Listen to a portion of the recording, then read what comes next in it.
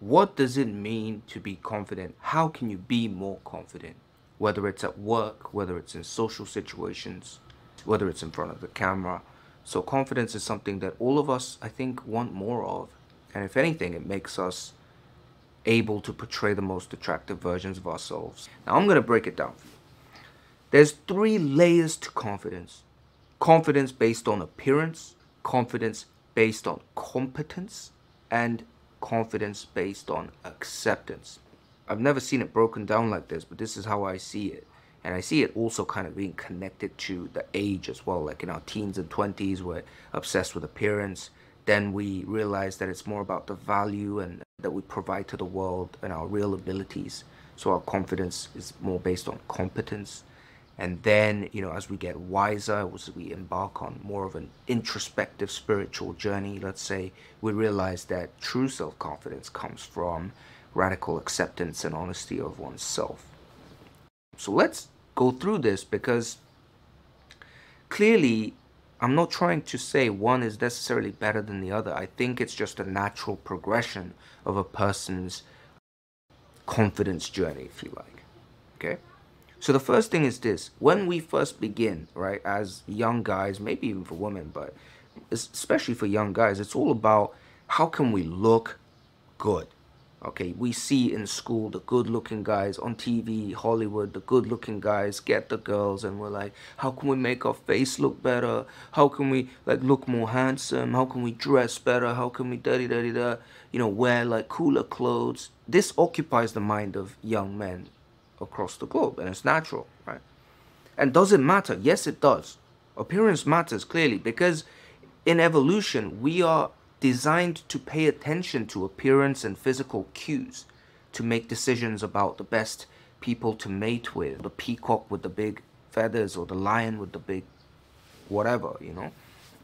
So appearance matters. Simplest way to build confidence based on appearance is to build the sickest body that you can build, to build a lean and aesthetic body, drop to a low body fat, build muscle in the right places, be proud of the body that you've built.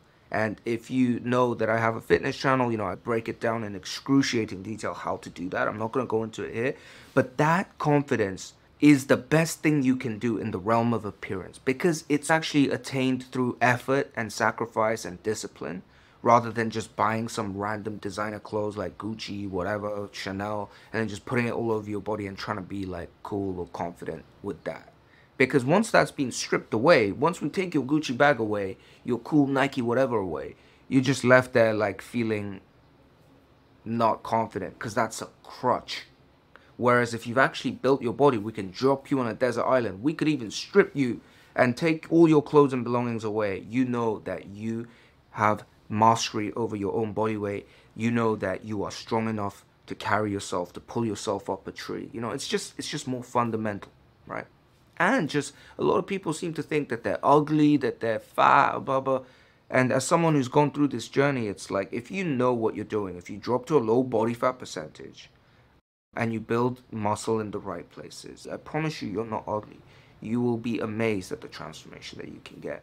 I will do a separate video, I think, on fashion on the main channel, even though I'm not a fashion expert by any means. Like, it's just, a lot of requests for it.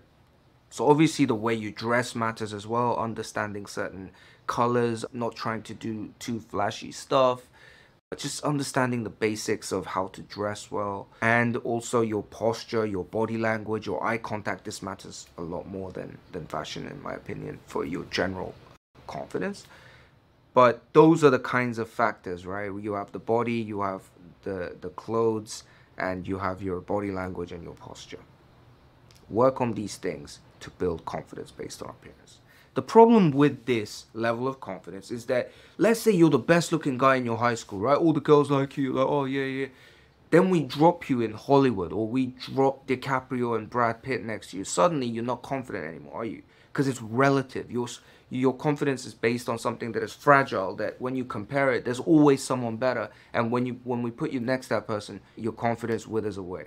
Then there's a deeper layer of confidence, which is layer 2, which is the one based on competence. What you actually are able to do in terms of the value that you provide to the world. Let's say, despite the fact that you're not the best looking guy, you can take care of your family. and that you have a black belt in jiu-jitsu, that you can take care of the people around you. If anyone mess with you, you could screw them up, you could beat them up, right? You wouldn't do that if you're a black belt, right? But you know you could, right? And you carry yourself in a certain way in social situations, intense pressure situations, because you have this kind of core of self-reliance that you can defend yourself and even some people around you. That's competence, all right? Let's take a much sillier example. Let's say you're just like a freaking amazing League of Legends player, Dota player. Your mid lane solo game is so sick, you just destroy everyone. That guy, when he's playing that game, because he's more competent than everyone, he's chatting in the chat all the time, telling people like, do this, do that. And the way he speaks, right, even in the text, is so confident because he's so sure of himself in that realm of endeavor. So he's competent in that field, which gives him confidence. Take you in front of your niece and nephews, right? Suddenly, the way you speak, your body language, your eye contact, your gestures, the way you carry yourself, everything just screams conviction, certainty, and you're so much more endearing and charismatic and persuasive because of that. Because with your niece and nephews, you know you can provide value. You know you're more competent than them and there's more knowledge and experience. So you express in this way, right? So you are super confident based on your competence. But again, we run into the same problem because this is based on the relative situation, right? You're better than the other gamers. You're more experienced than your niece and nephews. You're a better fighter than the other guy. And what happens when we put you again in a different situation?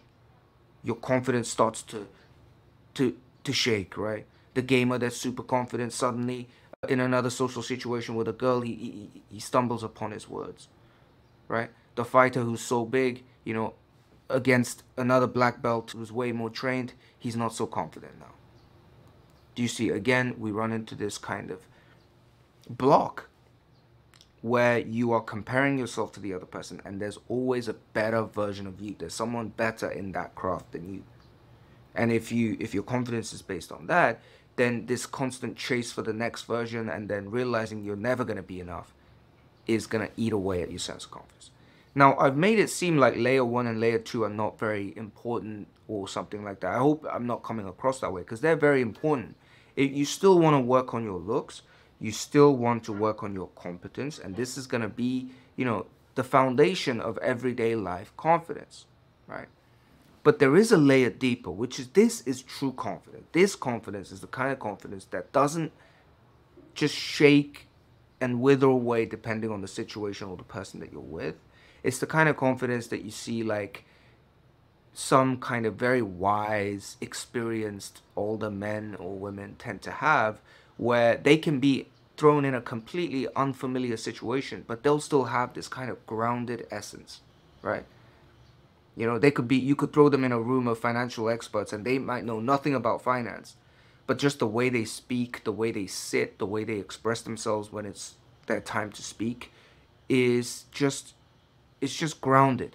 It's not trying to seek other people's validation or look good in front of others. It's just grounded in how they're feeling and they express from that space. This is true confidence, all right? I don't know who would be a good example. Maybe someone like Robert De Niro or Al Pacino. They kind of seem to have this, like, they're not trying to hustle anybody or be louder than the next guy or tell the cooler story or impress the next girl. Like, it's just they've been through the pinnacle of the appearance-based confidence and the competence-based confidence. And probably they realized through experience that all of that is just show. It's games and shows, and that really being okay with oneself, being accepting of oneself, forgiving oneself is where true confidence or true growth lies.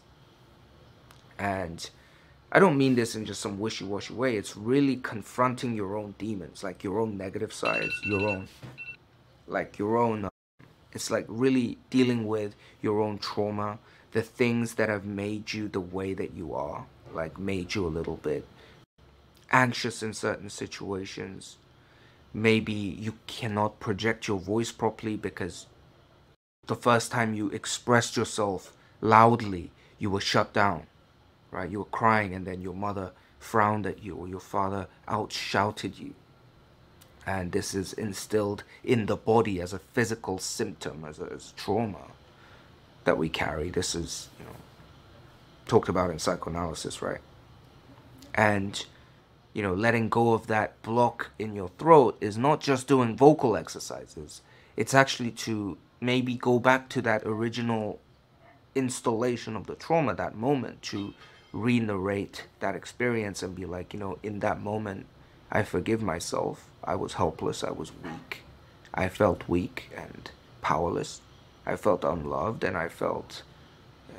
And just going through this kind of therapy and this self-introspection, which then allows you to accept yourself. First of all, you have to be vulnerable. This is a key word, vulnerable, right? You have to be vulnerable enough to go there. And then you accept yourself and forgive yourself for the faults that you have, because, they all came from past experiences of, trauma and things like that. And once you accept that and let that go, then you are less judging of yourself about the fact that you cannot project your voice properly. Then either, one or two things happen. The way you express yourself just sounds natural to how you feel, so you sound more confident. Or you actually let go of that block and you can suddenly start to project really well, right? I very much simplified the idea of this kind of deep work and things, but the key ideas are there. It's really about being vulnerable. This is a key word, because vulnerability is what allows you to become authentic. Authentic is being vulnerable, is being radically honest about how you feel and what you've been through. And all of this leads to self-acceptance.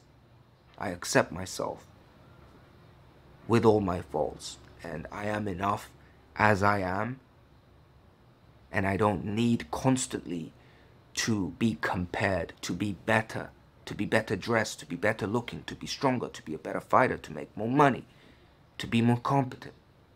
And once you let that go, which is just the ego's chase to be more and better, you let that go and you say, hey, I am enough as I am.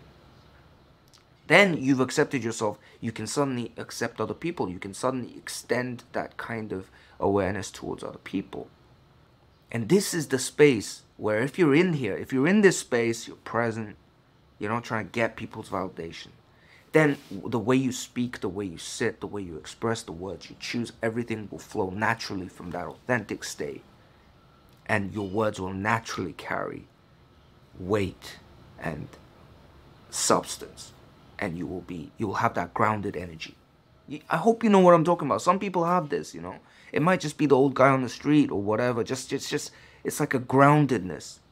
And it's a groundedness that comes from not seeking other people's approval, which comes from radical self-acceptance. All right.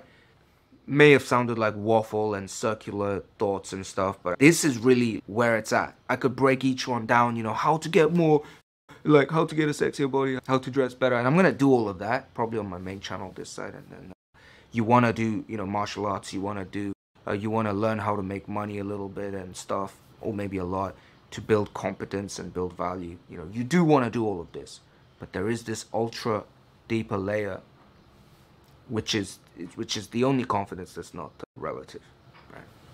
So I hope that helped. Try to work on all three layers of confidence. Ask yourself, where am I right now? What am I putting all my focus to? And where can I put my focus also? That's it, guys. See you in the next video.